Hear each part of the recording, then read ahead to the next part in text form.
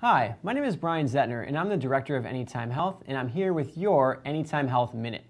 Today's topic, dieting doesn't work, exercise is the key to weight loss. Well, unfortunately, that simply isn't the case. If you've ever looked at food labels and compared them to your calorie counters on your cardio equipment, you'll likely come to some startling conclusions.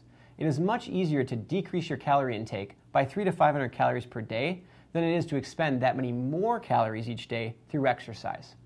Researchers have addressed this issue as well, and it is generally accepted that diet is the more important variable when it comes to weight loss.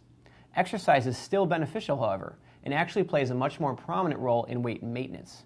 Here's the bottom line. Incorporate both healthy eating and exercise no matter where you are in the weight loss process.